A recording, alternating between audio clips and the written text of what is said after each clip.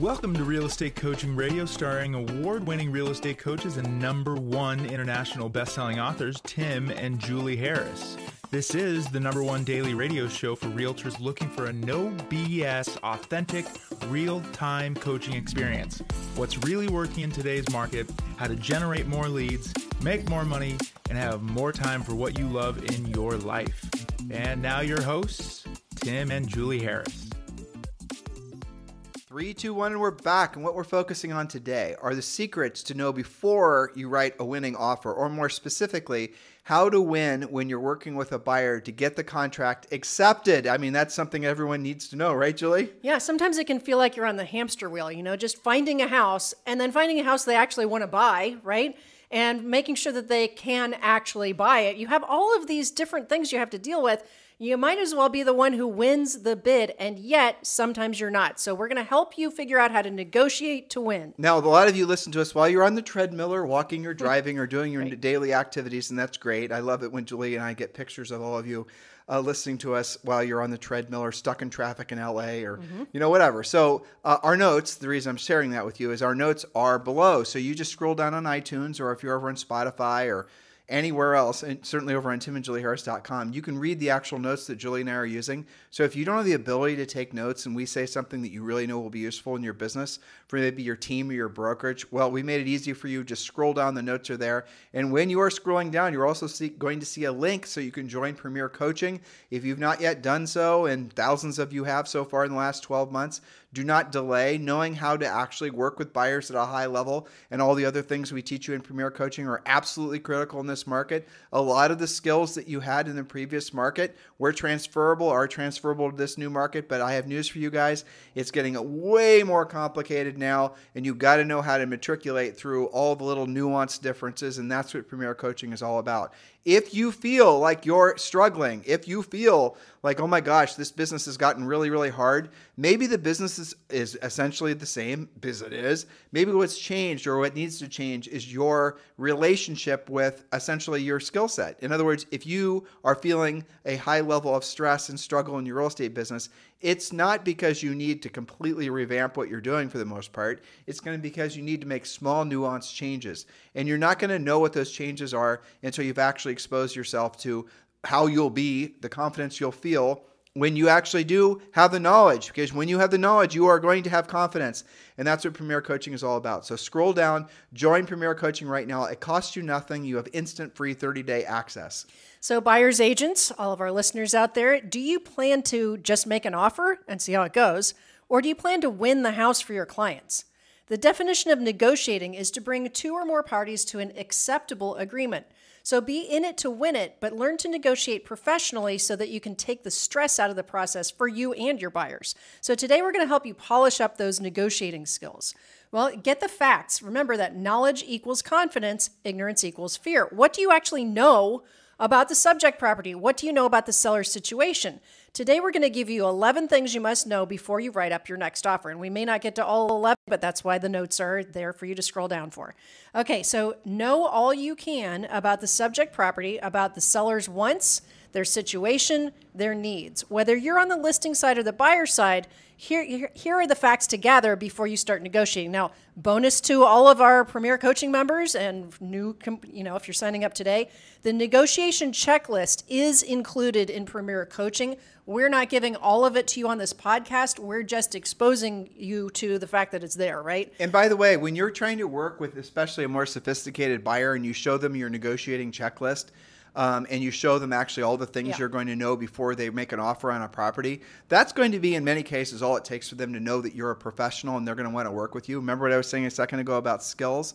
And so pay very close attention to these points. And again, we're going to do our best to get through all 11 points, but no fear, the notes are below. Just scroll down. You'll see them. They're waiting for you. That's right. So Mark Twain said, supposing is good, but finding out is better. Imagine if you went to a doctor and the doctor said, most of my patients come in with a sore throat, so I'm just going to give you this prescription. Well, that was supposing that you're like everyone else instead of finding out what your symptoms are. So let's get into the questions to ask. So question number 1, buyer's agents, read all of the MLS descriptions, including extended comments and agent comments. Many times the listing agent will actually state exactly what it'll take for the seller to consider the offer, maybe even for you to be the winning offer. If not, call the agent and find out what the seller's priorities are, not just assuming that it's the price. And listing agents, if you want to have fewer buyer's agents to call back, put, what you need in the comments so that they can read it and be clear. Again, drill down on what Julie just said. First of all, buyer's agents, be super, super respectful to the listing agents. Yes. Be nice, be respectful. And you will be, and throw them a compliment, right? Absolutely. And you'll be shocked how frequently the sellers, I'm not suggesting the listing agent is going to tell you anything that would compromise their agency relationship, but there will be things that they are given the seller's permission to share with potential agents, and you now will have information. For example, their new construction closes in 90 days, or they're relocating, or whatever. Well, I'll tell you something that we always heard. They have got to keep that stainless steel refrigerator. Oh, yeah, they'll go to the mat over that. Or they don't want the pool table, or they do want the swing set, or whatever it is. If it's something special that's going to make all the difference, find out what it is so you can win. Mr. Listing Agent, what would it take? Like, what's really important to the seller so that I know when I write this, I'll make your job super easy. Remember, that's what it's about. What can I do to make your job easier so it's a no-brainer for your seller and you to want to accept our offer? What specifically is important to the seller? And don't be surprised when they tell you even maybe more than you would have felt comfortable saying had you received that call as a listing agent, because that happens all the time. Well, they want to win too. They want to get that listing sold as well. All right, point number 2. Point number 2, notice if there are any details listed, such as not FHA approved, or seller financing may be available, seller to contribute up to $5,000 towards buyer's closing costs, or as is only. I saw one of those this morning. Contingent on seller finding suitable housing. Let me add it something could be to many, this. many things. Go ahead. If you're making an offer on a condo, you want to do some homework and find out the health of that HOA. Because, for example, there might be, if you guys are in, say Vegas or some of these other markets, those buildings are not that old, but they're getting old, which means their flat roofs are going to need replaced, which means all the paving is going to need to be updated. Special assessment time. Exactly. So you need to find out what the health of the actual HOA is, and that actually is relevant even if it's not a condo, because many communities have HOAs, and turns out there's about to be a special assessment to completely redo the community pool or something like that. You want to know because the buyer is going to want to have that information at their fingertips, and the listing agent doesn't necessarily have to disclose that. Maybe they don't even know because the seller didn't even disclose it to them. Point number 3. Point number 3, run the history, or some MLSs call it the archive, of the property. Also, search Zillow, Google, even YouTube to see if maybe it was a for sale by owner prior to being listed. This search should take you 5 minutes or less, but it could be the difference between winning or losing. Maybe they were on YouTube as a for sale by owner for 2 years at a higher price or a lower price. Do 5 minutes of forensics to find out what's happening with the property. Or just drop the address into Google. So that's the move. That'll capture all of it. But here's the problem, or if you don't do this, your buyer is doing it. And if the buyer has more information on the property, you're going to be at a disadvantage. And here's where, frankly, it's going to be problematic for some of you. The buyer is going to do homework, going to find out that the seller bought the house, say 5 years ago, for less than half of what they're selling it for. And some of these buyers are going to be a little bit janky about that. How does it, they're not going to be in touch with what the market's actually done. Maybe they're a little jealous, who knows? So you're going to have to, again, anticipate that the buyers are going to have to, cross that emotional bridge, because that's the reality of a market like this. Because if you did buy real estate 5 years ago, you did win the real estate lottery. Hell, even 24 months ago. Well, on average, countrywide, since 2019, homes have gone up by 43%. Now, some markets, it's been between 50 and 60%. So I should have this in here. I'm going to revise the notes. You guys are used to doing CMAs for your sellers, do CMA for your buyer and show them that it's not just this seller who paid that 2 years ago and is making this, but the entire neighborhood is doing that. That's why they're priced that way, because the comps say so. And then you'll have inexperienced buyers who will get janky about, well, what's to say this isn't the market top? And then you need to explain to them how inflation works. And essentially the inflation rate is, going down a little bit, but it's going to stay consistently 5%, 6%, 7%. And by the way, when you hear the inflation rate, it does not include real estate appreciation or inflation. So the reality of it is real estate, rents, and everything else associated with housing is just going to get more expensive. This again goes back to knowledge equals confidence, ignorance equals fear. This is not difficult information to obtain. And once you have it, especially about your local market, you're going to feel compelled, excited about sharing with as many prospective clients as you possibly can. Next point, Julie Harris. Number 4, find the days on the market so far. Is this a fresh listing, or has it been on and off the market previously? Has the price been raised or lowered? Has it been pending before and gone back on the market? What caused that? Inspection or appraisal issues? It's okay to call the listing agent and find out. So if something's been on the market for 2 days, and this is the weekend, and you're one of 6 showings today, and they have an open house tomorrow, probably you're going to need to come in higher, assuming that it's priced right and you have comps to support that, versus a house that has been on the market for 120 days and you're the only showing this week. Do you see the difference? Absolutely. Right. So point number 5, what are the comparable sales for this property? I guess I did have it in here. You know, Julie, you triggered something in my mind What's when that? you said that. Do not make the mistake of assuming the most important thing to your buyer is the price. I'm going to say that again. Mm-hmm. Do not make the mistake of assuming the most important thing to your buyer is the price. Let them tell you what the most important thing is. But I'll tell you what they're going to tell you. It's going to be, now if they're an investor, obviously it's going to be price. Sure. But everyone else, it's going to be convenience. Convenience, you need to ask them what that actually defines, what it means to them. Or they might say things like, I'm looking for a good deal. Buyer, I hear that frequently. What exactly does a good deal mean to you? And then you're going to listen and you're going to hear things like good condition, move in right away.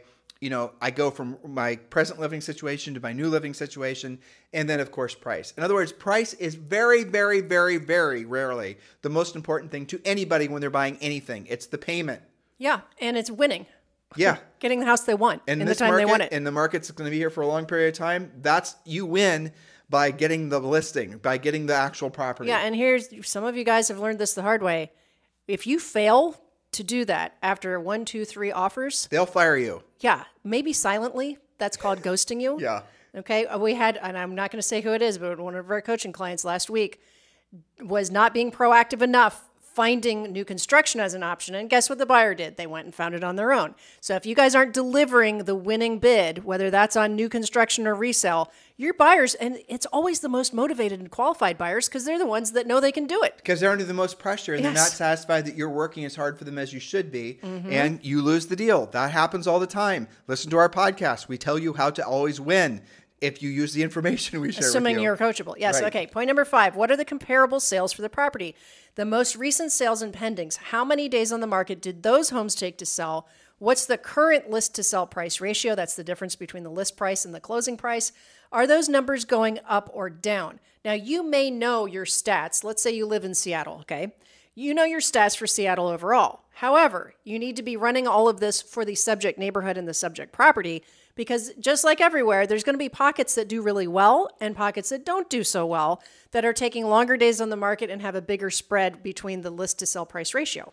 Again, they're going to have their heads, buyers oftentimes, filled with misinformation. So you're going to have to actually be prepared.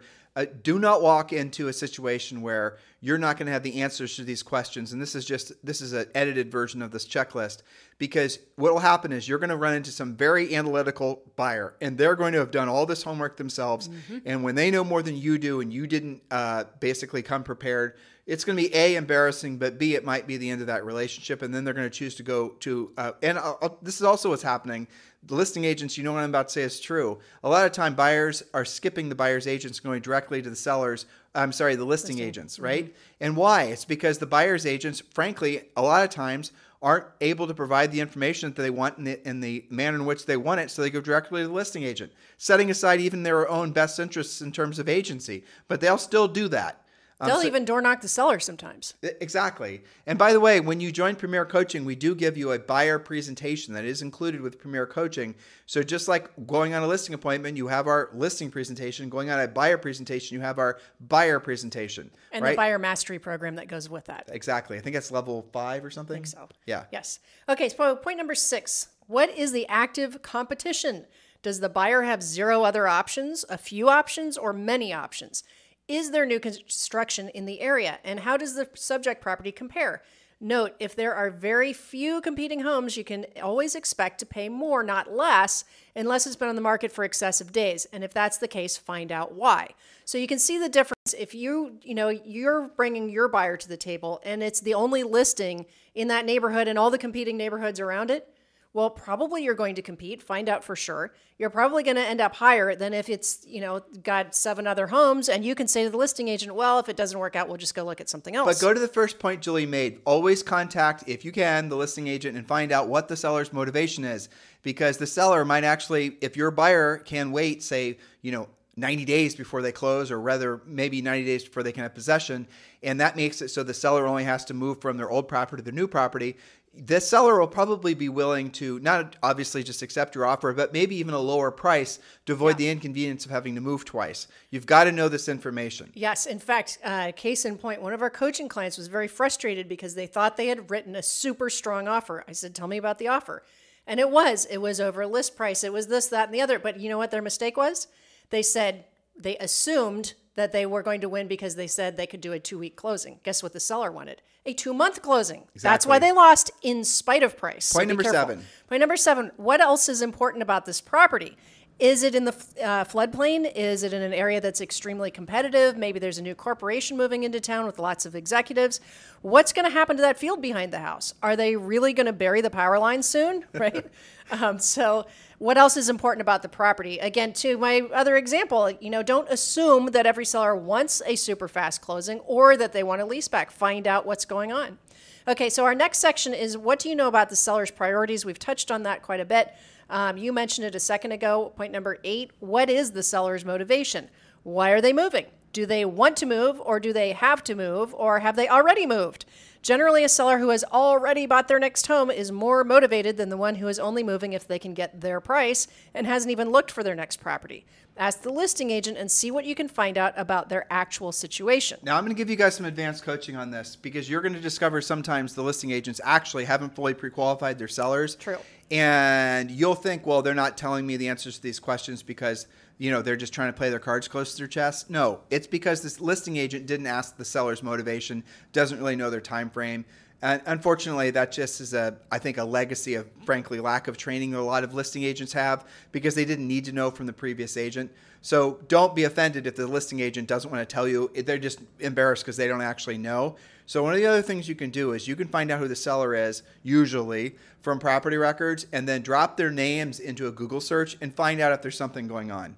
Yeah. If it's more expensive, maybe you're dealing with a professional athlete. If it's, maybe there's a divorce going on. Maybe there's something else going on. Maybe someone just sold a company or something, right? Well, maybe they just closed on a property that pops up with their names on it, right? Exactly. So do a little bit of homework on the seller using, so if it's a married couple, put their names together and then do another search with their names individually because sometimes real estate is owned in just the individual's name. And then oftentimes where people are more sophisticated, they'll own it through an LLC. And the way you can find out if you guys have ever wondered how celebrities will buy real estate and you won't know what real estate they bought, it's because they buy them in LLCs. But here's the mistake they almost always make. They always make the mistake of buying the real estate in the same LLC over and over again. So some of our top LA luxury agents, they know the names of the LLCs that the top celebrities are buying their properties in. So when they see a property sale come up under that LLC, they'll obviously know who it was that bought the property. I know Sylvester Stallone he's like a real estate, dare I say, flipper. And we had 2 coaching clients that were working with him in Palm Springs, and he always bought through LLCs, but he bought through 2 different LLCs. And so these guys could say, oh, Sly Stallone just bought a house. That means he's going to want to be putting this for sale in the next 6 months to flip it. Right. Following the breadcrumbs, guys. Yep. Benjamin Franklin famously said, by failing to prepare, you are preparing to fail. So gather all of your breadcrumbs so you can win. I think number 9, we covered what's the seller's ideal closing and possession date. Do they have a specific time frame that's important to them? Maybe you can deliver on that. Maybe you're the only one that will be willing to deliver on that. Point number 10, what else besides price is important to the seller? We've talked about that a lot. What would they rather include or not include? Maybe you can deliver on that. And then point number 11, has the seller had other offers and turned them down? If so, what was wrong with those offers? How can you win this time? Or maybe they just have unrealistic expectations. Symptomatic of the hot sellers market where the expectations are still super high, there are sellers out there, and I have to say it's usually the less motivated ones, for whatever reason, who will reject a perfectly good full list price because they got it too fast, right? Yep. We didn't have that happen that much, but it was always really frustrating. Well, it's frustrating because the sellers were like, "Oh my gosh, you must have underpriced it." Right, exactly. I hated that. Okay, no, we priced it right, or you wouldn't have an offer on the table, right? But maybe that's the case, and you need to talk to the listing agent. And if that's what's happening, well, what is the price they are looking for? And are there any comps to support it so you won't have an appraisal issue? maybe it's still okay, right? You've got to do your homework. Taking a half step back to point number 10, be very careful about asking for what's it called legally, chattel, right? Right. Stuff. Don't ask for the seller's stuff, right? Have that be a secondary negotiation. That's required in some states that it's an actual separate contract and you can't do that. So Right. know what's legal where you live. Do it outside of the contract. I get sometimes you're going to walk into a house and especially again, upper end, and the furniture is actually obviously made for the house, like, weird shapes and stuff. Yeah, and resort markets have that pretty commonly. Exactly. I get it. And so, but don't ask for it in the offer. Make sure that's separate, because otherwise you're going to be all of a sudden in the used furniture business. Wheeling and dealing. And right, wheeling and dealing. Julie, we could have easily, when we were selling real estate, started a business that sold, and anyone that's been in real estate for a while, especially on the listing side of things, you guys are about to laugh. Okay, so we could have started a used hot tubs, used pool tables, and used Persian rug business, and we would have made a fortune, because virtually every listing we sold, nobody wanted their hot tub, nobody wanted their pool table, and nobody wanted the Persian rug. And I would say also dining room sets. I actually have a coaching client that has built up a mini staging company with warehousing stuff that people couldn't decide who was going to get it. So she got it basically at wholesale, and she's been building up her own staging furniture and decor and all these things. So yeah, I mean, don't get entangled in that. And it also really complicates comps and appraisals and back and forth. And then think about, now you've got to go through the walkthrough. And now you have to go with a checklist of whether they're getting the piano or not. That's not the best approach. So keep yourself out of that. Yeah, and I'll give you, again, advanced coaching next level. Don't get involved with that at all, right? If the seller, after you get the house in contract, after the inspections are done, after all the Mickey Mouse is done, you then let Mr. Seller hook up with Mr. Buyer, and they can do their own wheeling and dealing over the garage. You guys just work it out. Right? You don't want to be part of that, because you could get drawn into that, and all of a sudden you're now again having to, label everything, what the prices are, and getting the list. And I thought I was getting that picture. Exactly. Yeah. If you want to know how you can get in trouble legally, it's because all of a sudden, the chandelier that the seller was supposed to leave isn't there. And guess what you're now doing? You're facing down a lawsuit for a $5,000 chandelier, or you're going to buy him a damn chandelier. And then there's another level of it, which was what was actually listed in the MLS. Exactly. Okay, so yeah, it's definitely a rabbit hole you don't want to be in. Experienced listing agents, hopefully you guys all got a good laugh, because you've experienced this all yourselves. So guys, thank you for keeping this number one listened to daily podcast for real estate professionals in at least the United States. Thank you for all the wonderful 5-star reviews over on iTunes. If you have not yet done so, obviously would love to have you as a member of the Premier Coaching community. The link is in the show description. You guys have a fantastic day. We'll talk with you on the show tomorrow. This podcast is a part of the C-Suite Radio Network. For more top business podcasts, visit c-suiteradio.com.